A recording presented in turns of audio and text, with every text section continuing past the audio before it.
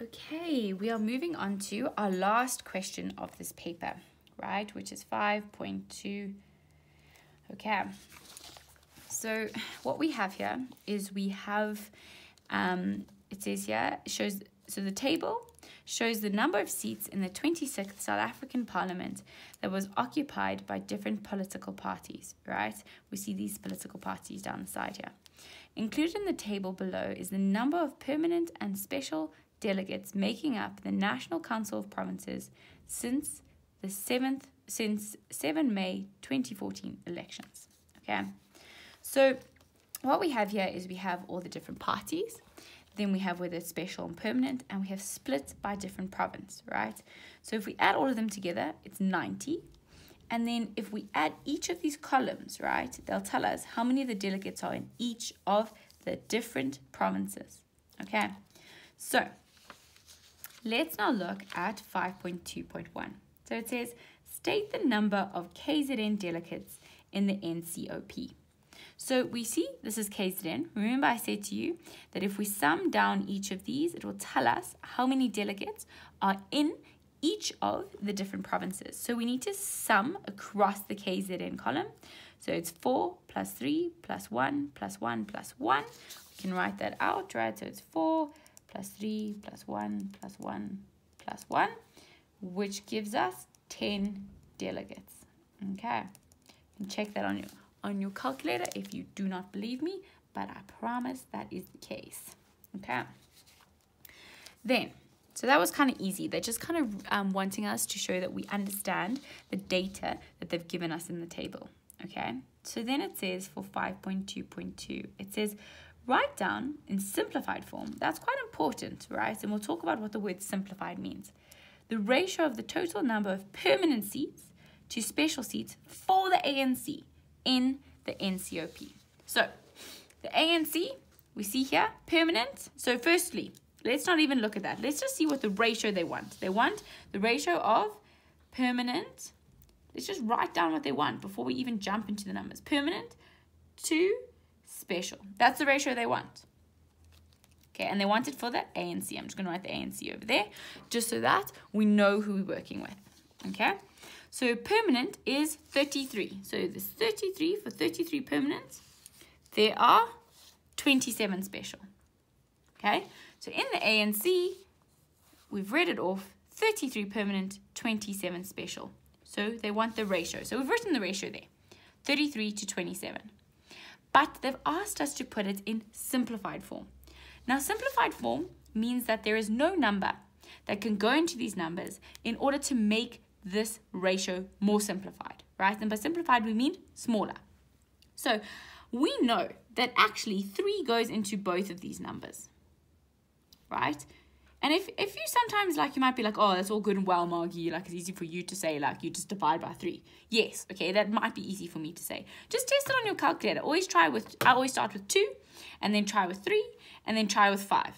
Okay, those are my go-to. 2, 3, and 5. Those are the first ones you go to simplify. Okay, so 2 doesn't go into these numbers. I just did that in my head. You can check that on your calculator. But 3 does. So 33 divided by 3 equals 11. And 27 divided by 3 equals 9. So remember with the ratio, it is super duper important to remember this. What you do to the one side, you have to do to the other side. Otherwise, you change the ratio. So if I put your 33 to 9, I've changed the whole ratio. I have to make sure I do what I do to the one side, I do to the other side. That's why I always draw in these little arrows to remind myself. Okay, so that is your final answer, because now there's no number that can go into 11 and 9, right? There's no number that goes into both of them. So that is our final answer. Okay, so let's go to 5.2.3. So 5.2.3 says identify one party that has no permanent seats in the NCOP. Okay, so we need to kind of look down here. So the ANC has both, the DA has both, the EFF has both, the IFP has permanent but not special, and the NFP has special but not permanent. So what have they asked us for? No permanent seats. So we know that it is the NFP. Excuse me. Right? So it's the NFP because they have special but they don't have permanent. Okay. Cool. You can also write the National Freedom Party, but NFP is also okay because they haven't actually asked us to write that out in full. Okay. They're just wanting you to demonstrate that you understand what you've been given. Okay. So now let's jump into our last question. It says, an incomplete bar graph showing the different types of delegates representing each party in the NCOP is drawn on the answer sheet, right? On the same answer sheet, complete the bar graph for the Democratic Alliance, for the DA. Okay, so what I've done is I've actually already drawn it in, but I'm going to talk you through it. Firstly, when you're given a question like this, write these your center number and your examination number in. There's no point doing the question if they can't actually attribute it to you. Okay, so we see here that for each of the different political parties, right, they've put in the permanent, they put in the special, and they put in the total. So the total is the sum, right, of special and permanent. So you see that this graph is actually a sum of that graph and that graph. Okay, so let's go for the DA and go figure out what those are. For the DA, the permanent is 13. So do you see what I did here? I took a ruler. I said, okay, we know that that's 10. Right, let's count 3 up. 1, 2, 3, and then I drew a line. Okay, so that is 13. Then, right, it says we need to do the special. Special is 7.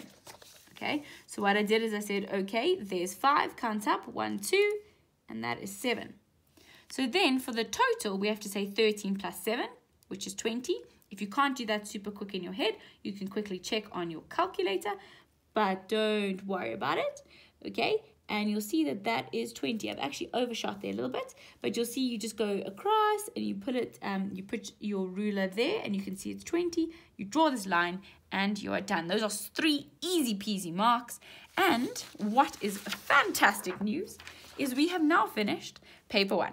Okay, so that's paper 1. I'll try to do paper 2 as soon as possible, but I hope that you have found these videos helpful. Okay, cheers guys, best of luck, eh?